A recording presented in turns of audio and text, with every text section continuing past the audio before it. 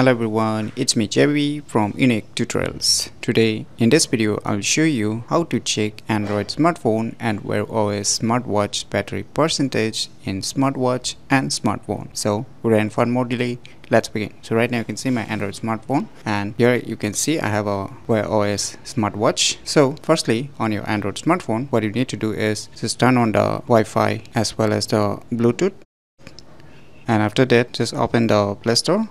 And in the Play Store, just search for one application named as phone and watch battery level. Just search this application, and on the first list you will see the application. Just tap on it. Now tap on install to install this application. So once the installation is done, just leave your Android smartphone aside, and now on your Wear OS smartwatch, just enable the Wi-Fi as well as the Bluetooth.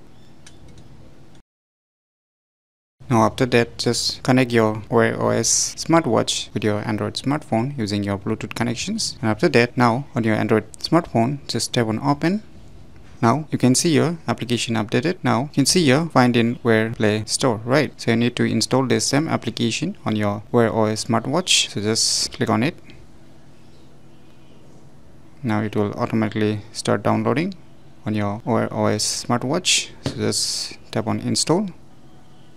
Now it will start downloading on your Wear OS smartwatch. So have patience until the complete downloading is done. So once the installation is done, just tap on open.